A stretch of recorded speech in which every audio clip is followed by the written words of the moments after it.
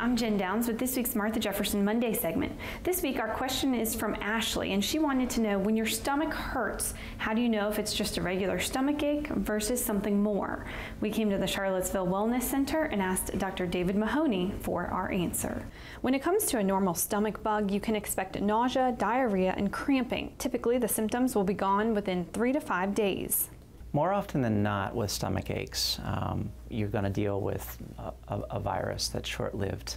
If you suspect a regular bug, put yourself on the BRAT diet, which consists of bananas, rice, applesauce, and toast. If it's just a normal bug, the regimen will hopefully help. However, with stomach pain, there are lots of other conditions that could be present too. It could be something as serious as an appendicitis, which will require emergent surgery.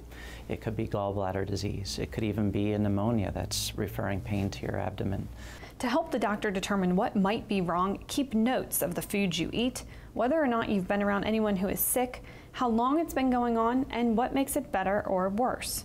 And if you're a woman, there will be other factors to throw in the mix too.